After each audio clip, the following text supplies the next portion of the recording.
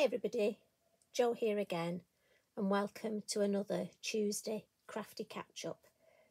I hope you're feeling well, and I hope life's treating you well.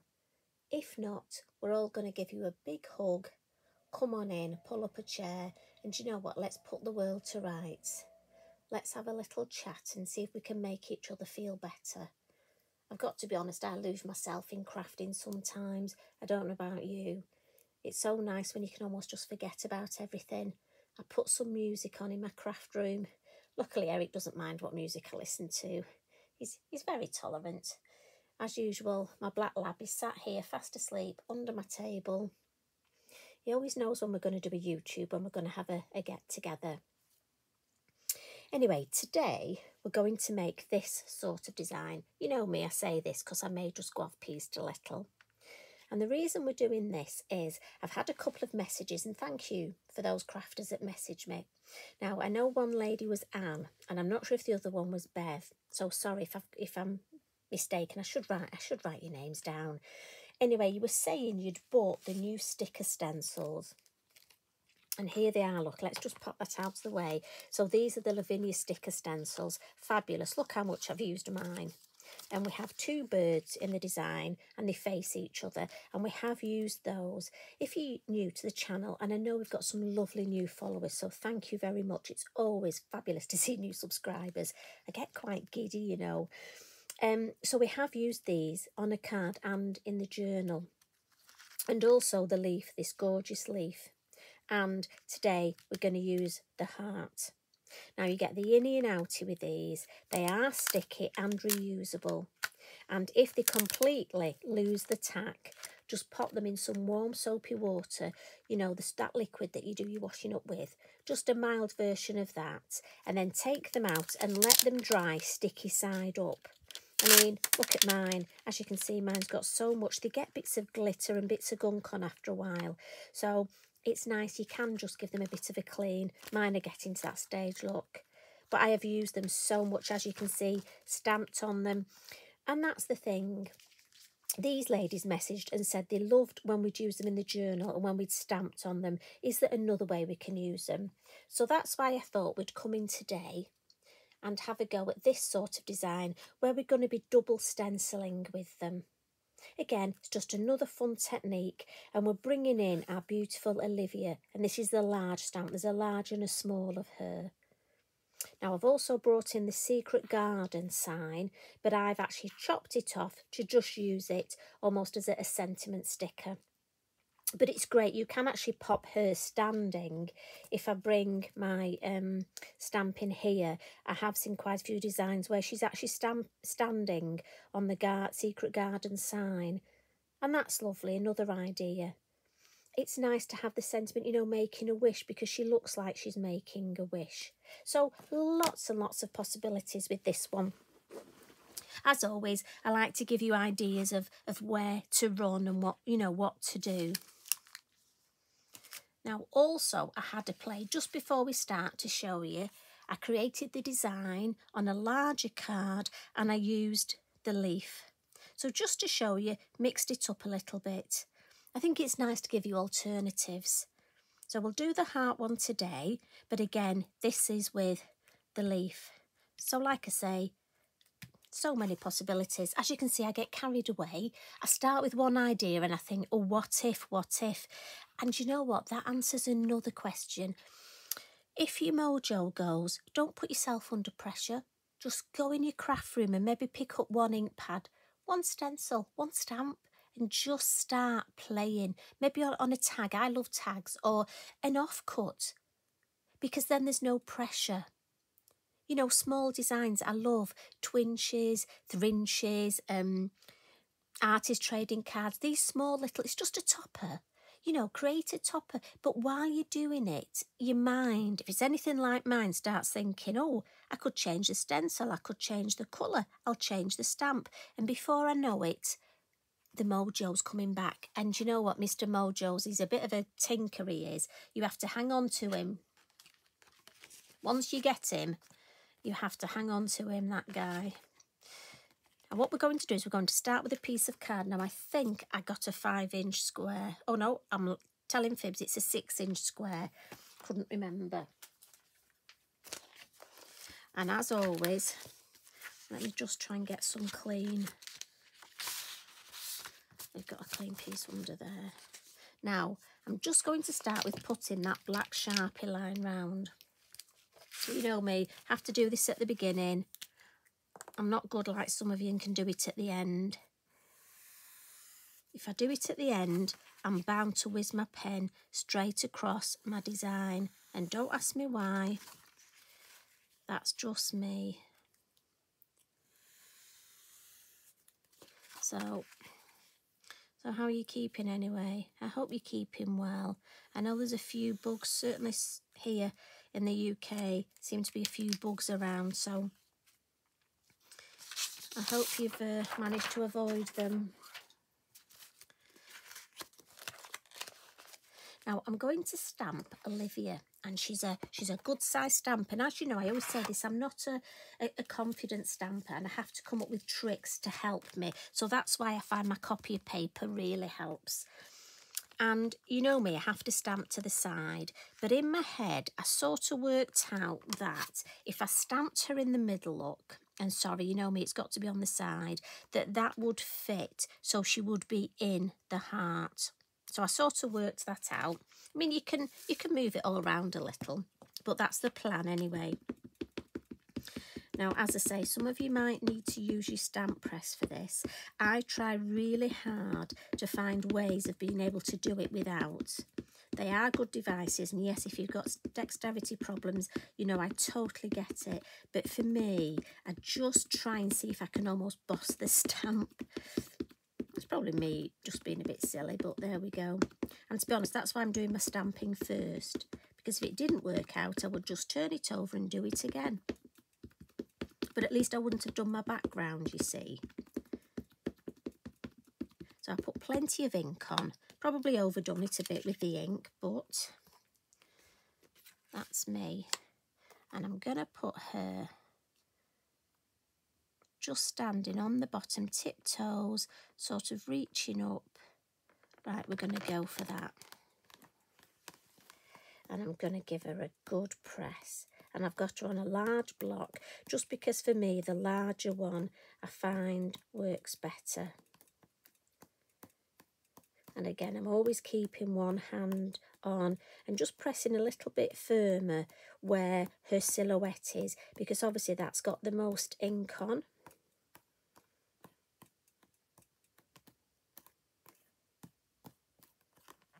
And again, I'm just going to let that ink soak in, lift it up.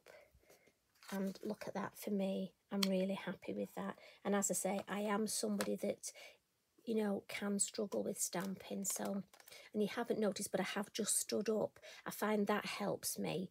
So I can put more pressure on, because I'm only sort of 5'1½"-ish. So I find it's better if I stand up.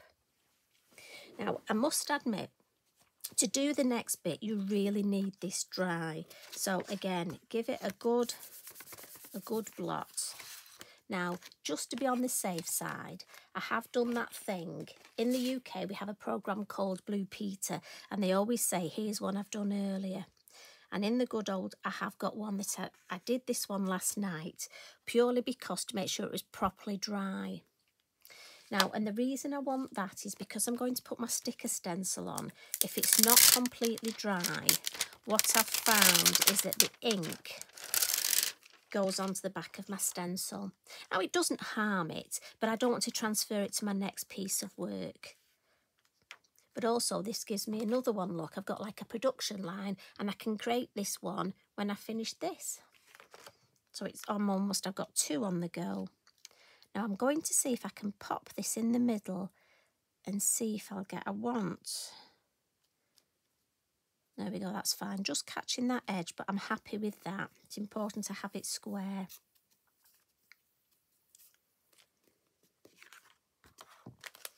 I'll move that out now. Now the stencil I've chosen to go on top is this beautiful one. I just liked the idea of the falling leaves, and this one's called Flurry. And again, I want to be mindful. I prefer it one way than the other, sort of with the leaves falling. Now the colours, you'll want to know what colours we're going to use. So if I just move this to the side a bit, can you still see? So I've gone for, I wanted a green, an orange and a brown. So I've actually gone for olive, russet orange and henna. And I've got my green, orange and brown brushes ready. So for me, I just find it easier to pop the ink and the lids almost in the order that I'm going to use them. Now you can take your stencil down, but I'm not going to, so it's a case of sleeves up. Remember, you've just popped in my craft room, so you're literally seeing how I work at home. I'm going to put my stencil on. Just want that leaf catching that top corner there. Right, I'm happy with that. And I'm going to hold it. And I find if I hold it, I can see through where, just let me move that lid, where these areas are of the sticker stencil. And I want to start in this corner with the green. So as always, I dab some colour off in my lid. That's my mixing palette. And I'll start in the corner here and gently, I mean, I want it darker, I've got the most ink on, but gently, and I'm going to come about sort of 2/3 of the way, and then I'm going to come into the heart shape, just into that top corner, and I lift that up. You'll be able to see, can you see how it's building up? Now in with the orange next. And I've got some in the lid, look, so I'll pick that up. And again, into the corner, and down the side. And then just into the green a little. And then just move my hand a little. Pick a little bit more colour up, because you always want the corners deeper. So into the corner, and then just up into that green a little. You do need to be quite dexterous for this, I have to say. And I'm just going to add a little bit of orange in the middle, and I'm happily going over her wing because we're going to decoupage her wing, so there's no need to worry about that. Now let's see how much orange yet. That's a nice amount. And then into the brown. Now this brown's quite a deep colour, so try and take some off. Oh, didn't see that, did you? We just moved that slightly. Let's see if I can get that back. That'll teach me. Yep, there we go, happy with that. Right, into the corner. And again, along into the orange. Just overlap with the orange. And then just to come into the base here. And whenever you do this, because we're blending the colours, I always go back in with the colour we used before. And just to go over that area where they blend. And let's have a look. Yeah, if we take that off, look, I think that is lovely. Now, one little thing, what I do like to do is just take one of the smaller brushes and just come in with that brown, and I just want to flick a tiny bit of brown just down this bottom bit here, and it'll just add just a bit of shade in this corner.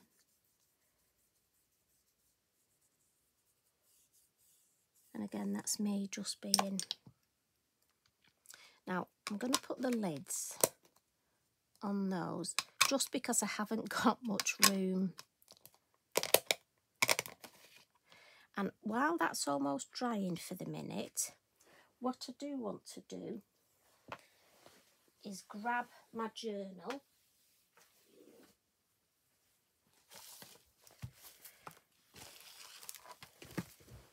And let's find an empty page, and we'll just spritz. Right, Eric, time to get you. Now, there's not a great deal of ink on here, but any that there is will give us a page for starters in our journal, and we don't want to waste that ink. Even if not much comes, it could be enough to give us a start, even just for colours. And you always just feel like you've added something. And some days, again, if your mojo's gone, just having a little bit of ink on your journal can help. So let's have a look. Oh, you see there is, look at that. Just pop that up there. If I just lift this, now as it dries, you will see more and more appear. But look, you can definitely see the leaf here, the leaf here. So what I'll do is let that dry, because remember, you can always add more ink. But you can just see, look, the leaves are starting to appear here. As it dries, you honestly do see more. So I'm just going to step over Eric and pop this on the floor and let that dry. Now let's just wipe our mat here. Try and keep the area clean. Get Mr. Inky Binky in on the job. Now, before I take the sticker stencil off, I'm just going to go round with my black pen. Now, just be aware you've got ink on here and you don't really want it to smudge. So again, use your kitchen towel. Now, my head may come over because I just want to carefully. Now, I know some crafters like to do this when they've taken the stencil off. For me, I like to leave my stencil on, but again, it's totally up to you. You may not even wish to do this. You may like it without. I'm going to do along the bottom. I just want to be mindful to stop. I don't want to chop her legs off. So, sorry, Olivia. We'll just go round. Now, you're probably asking why didn't I clean the ink off my stencil first. I found if I do that, I don't want to smudge the ink that's on my card. So, and don't worry, the black line will come off. I told you, I've got this thing about whizzing across.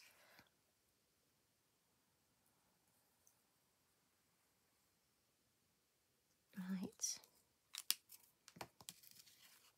So, very carefully, peel the sticker stencil off, look.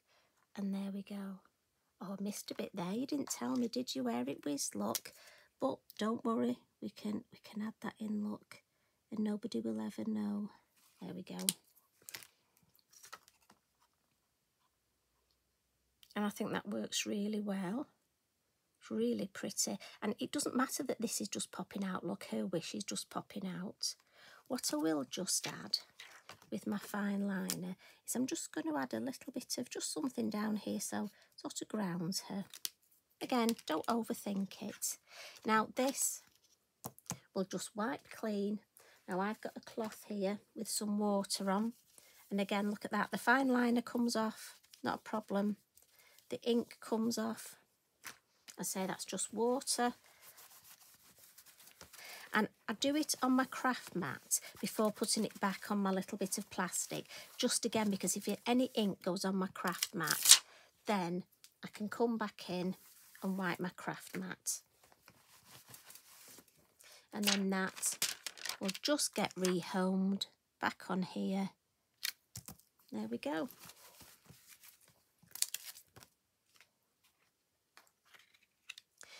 Now that, you could leave that if you wanted, but I thought we'd just do a little bit of decoupaging.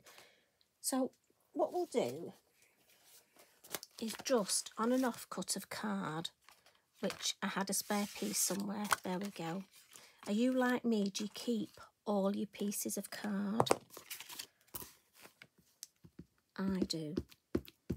So while we've got her out, we'll just stamp her wing.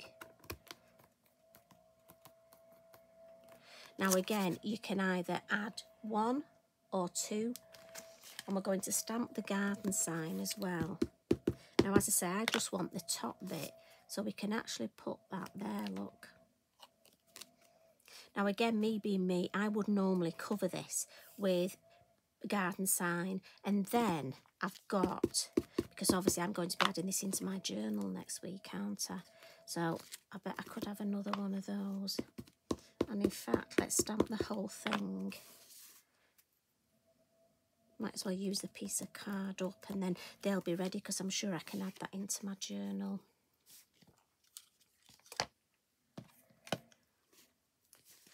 Now, to add colour to these, I'm just going to use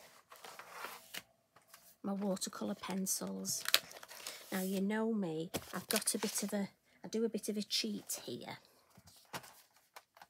And I'm afraid I do have my favourite colours. So I'm going for a yellow, orange and red.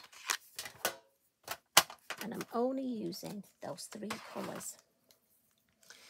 And what I'm going to do, and again, this is just me, so on the wing, I'm going to add some red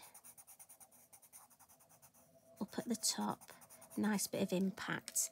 And then I add my colours the way that I do when I'm blending. So now I'll add the yellow at the tip, and that's going into the wing. And then what I do is add the orange in the middle because I can blend it into the yellow and into the red at the same time.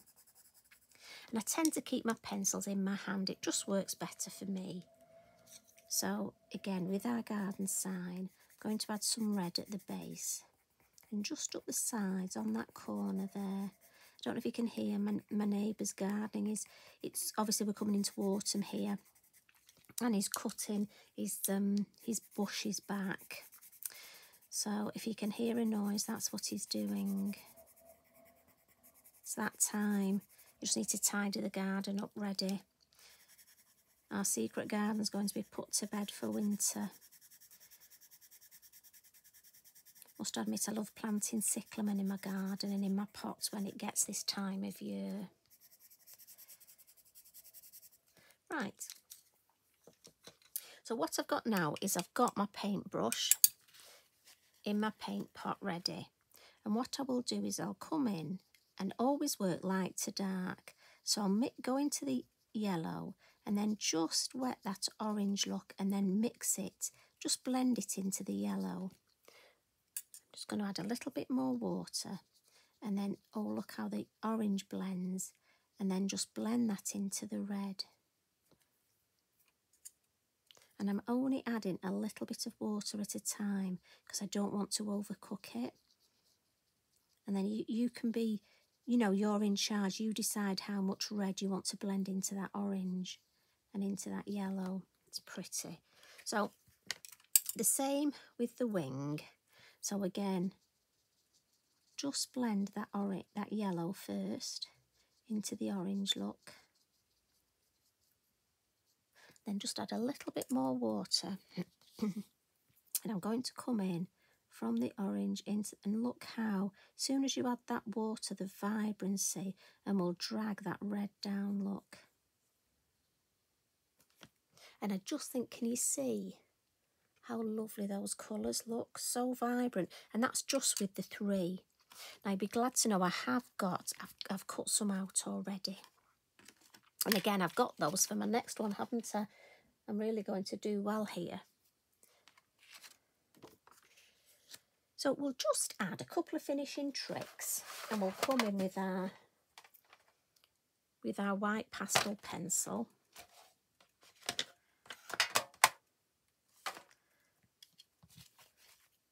Now again, it's up to you how much. You can use your white gel pen if you want for this. I just favour my pastel pencil, but as I've always said, we all have little things that we favour. And just giving it a little bit of a smudge. It's got a little skirt on there. And then just the front of her legs, look, just to catch, and here. And again, if I just smudge it, it'll fix it. There's no need for a fixative because I've not used a lot, just a little, just to give her a little bit more shape. Pop that back in the box. Again, pencils, need to be very mindful. Put them away and look after them. Now, we need a little bit of sparkle. So I'm going to come in with this, and this is my sparkly posca. So I'm using the yellow, just giving it a bit of a shake. You always need to shake it first. And we're just going to add some little dots down here. So you could use a gel pen for this. And again, I just want to add a few little highlights, look. I'm just gonna, and we'll add some over here.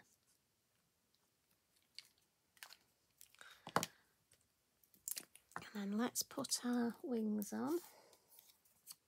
I'm just going to shape them a little bit. Oh no, look at that. I've blobbed some glue. See if I can, luckily for me, it dries clear. There we go. Now with the glue, I tend to just use my finger just to bring it to the edge. I want this flat.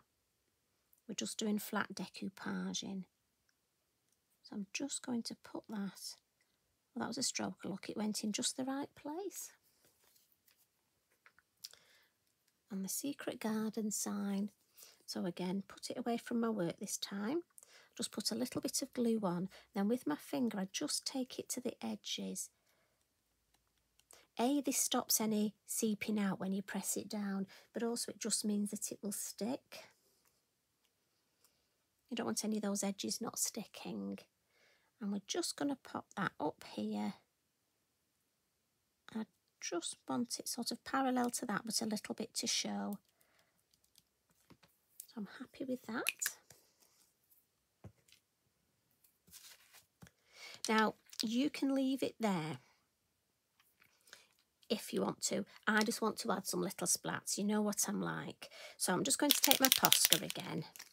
And this time, I'm just going to put a little bit on my mat. And I'm going to get my brush out of my water pot. Oh, look at that. So you can paint with this. Now, I'm just going to add a few. Don't want too many. Could use my fan brush for this. And we're just going to add some nice splats there. What I'm going to do as well, while I've got it on my brush, look, is just add some up here to my sign. Oh, and it'll really make it sparkle. And in fact, you know what? Because I've got plenty there, I'm going to add a little bit on her wing, look. Wow, that's really going to sparkle. Now, if you will excuse me, just because I've got it here and I don't want to waste it, just going to add some onto here, the one we've already done, and onto the wing. And then that's ready to cut out. I'm just going to put that over there to dry, put that back in there. Now I don't mind mopping that little bit up because I've made sure I've used plenty. And somewhere I've got a nice piece of card to pop underneath. Now how simple and easy was that, and so relaxing. I just think such a lovely, lovely design.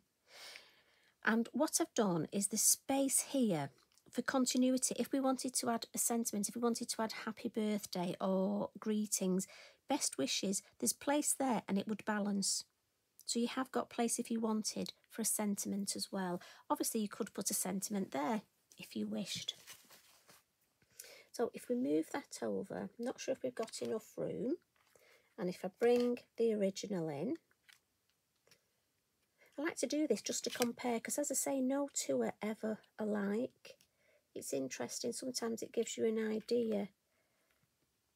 Just put that under there a little with colours. I think this one's slightly deeper with the colours. So I hope you enjoyed that. And maybe instead of that, let's bring in the larger one, the square one. So what do you think? I have to say, I think it works well with the leaf and the heart. But think of the possibilities. If you need an anniversary card, we've got the gorgeous stencil with the heart shapes. You could mix the two. You could have your heart sticker stencil with your heart stencil, give you that instant border. You wouldn't need much then, would you?